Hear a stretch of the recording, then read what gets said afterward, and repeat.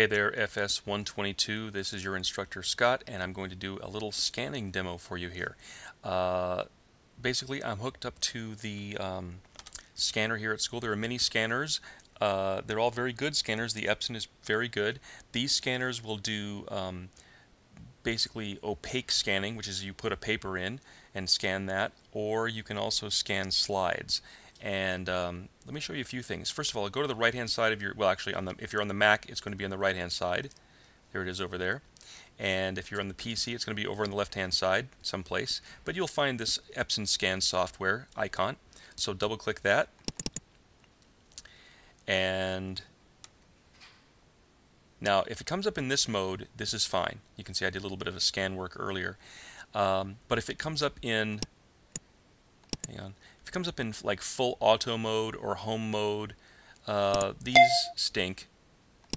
This is what it might show up as. Anything that's automatic, I don't trust. And you guys are professionals now, so that's why we're going to go with professional mode. So let me explain some of these settings here. Now, I realize that this looks like the cockpit of a 747 airplane, but if you follow a few of these directions, this is actually going to go pretty smooth. My philosophy of scanning is that all I want is a good basic scan, because any cleanup work or any contrast work that needs to be done, I do in Photoshop, where I know those tools and I trust them. There are some tools down here that are similar to what we might have going in Photoshop. Yeah, they might seem similar, but you know, I'm used to the way Photoshop works. So pretty much I don't mess with this stuff. There's a little descreening demo I'll do later. Now, hopefully I have shot some video to show you what the scanners look like and how to work them. Just know that these scanners here at school can also do slide scanning, which means that the lid of this scanner has glass in it because there's machinery up there to scan basically through a transparent slide or transparent film. And so just be careful when you place your artwork on a scanner. Don't jam it down because you've got glass in that lid that can be very destructive. Okay, so let's start at the top here and talk about what these settings are. Now, mostly you probably won't play with this stuff because reflective is the kind of scanning we'll do 95% of the time, or even 99% of the time. And that's basically putting some sort of paper with a drawing or some sort of paper with a photograph in the scanner. So reflective is what it's called. If you put film in, then you'll do, that kind of thing. Okay, document table, there's only one option, so don't even mess with it. Now, you've got two options here for auto exposure type, photo and document. Well, again, 99% of the time you'll be scanning a photo versus scanning some sort of written document, like a letter you get in the mail from your credit company. So just stick with photo, you'll be happy. Now, there are two settings here we want to play with, and that is the image type. Okay, now if you look at this pop-up here, there's actually quite a number of things here: 48-bit color, 24-bit color, color smoothing, 16-bit grayscale, 8-bit grayscale, etc., etc. I'll make your life very easy here. Anytime you scan, just do it in 24-bit color. Even if you're planning on your final artwork being grayscale, remember, you can always downgrade your stuff, your images in Photoshop. So just get in the habit of doing 24-bit color. The results will be colors that will show up in the millions of colors that the human eyes can see. The only time you really need to do 48-bit colors if you're doing something for a high-end film, like a Spielberg movie, which I don't think we're there yet. So just do it at 24-bit color. Now, the resolution. Anytime you see the word resolution, I want you to think of the word quality. Well, the document we want to scan, should it be high quality or low quality? Well, for my money, again, 99% of the time I want a high quality scan, because if I don't need all that extra information that's being scanned in, I can always crank it down in Photoshop to whatever my needs are. So I'd rather start out high. Here's a phrase I'll say quite a bit: the elevator only goes down, which means that you can't upgrade the quality of an image once it's been scanned. Okay, you have to start with a high quality image, then you can downgrade. You can't ever scan, and make it go higher. It just doesn't work. So let's just start out with a high quality. Now, 300 is actually high quality. Now look at all these different DPI. By the way, DPI, that's dots per inch, and there's another term you'll run across called PPI, which is pixels per inch. Okay, for our purposes, those terms mean the same thing. Okay, and for our money, really, it's just a quality setting. So Look at these different quality settings here. Obviously we're starting here at 300, but you can go down to 50 and you can go as high as 12,800. That is huge. Okay? It's like taking the cover of a magazine and setting it for 12,000. Your magazine would be about, the file would be roughly, I don't know, 5 or 6 stories high. Kind of big. So we don't need that. 300 will probably get you through 99.99% of whatever you're working on. So we're going to start there. Okay.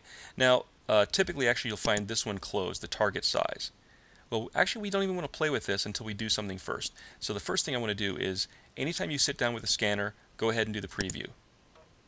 In fact, you don't even have to set any of these settings. You can just do preview, and it'll do this kind of a thing over here. Okay. Now, I just grabbed a catalog here that I can just scan.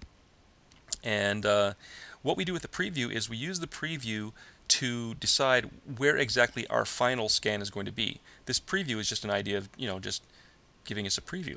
There's no other way to go around that. So I'm going to click and drag, and I'll put a little rectangle there, which is marching ant selection. In fact, I might even make that a little bit bigger.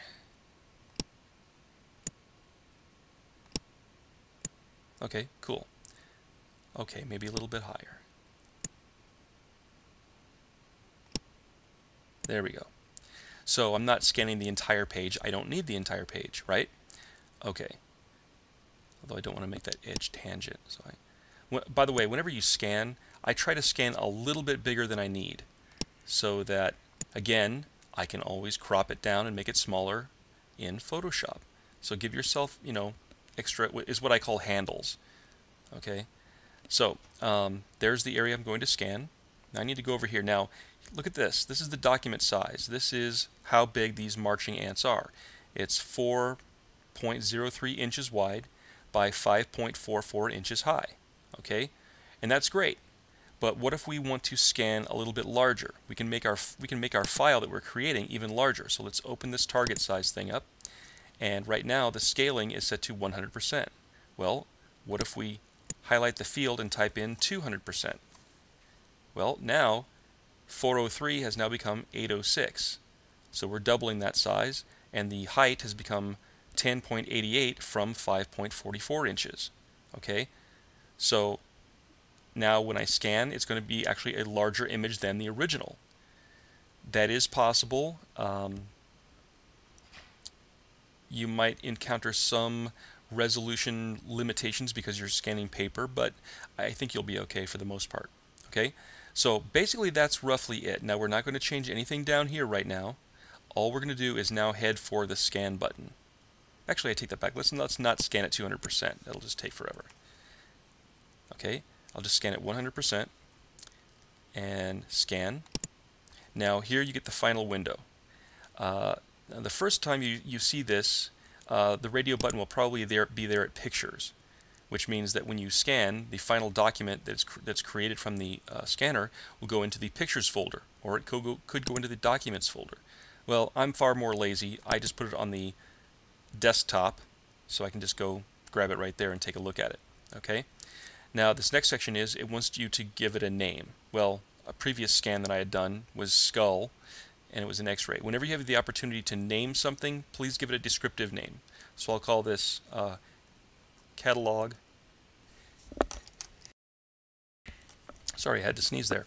Catalog bottles. And there's also an incrementer. Usually this starts out at 1. And sometimes when you're scanning stuff, you wind up scanning kind of the same image over and over again. So rather than give it a fresh title every time, you can increment, which sort of goes against my previous advice against giving a descriptive name here. So use this, but be smart about it, which means try to be more descriptive than using numbers. Okay, now the last part here is, what is the file that we're going to use here? What is the final image format? Okay, now most of you are probably very familiar with the JPEG file format. It's used on the internet. You see it every place.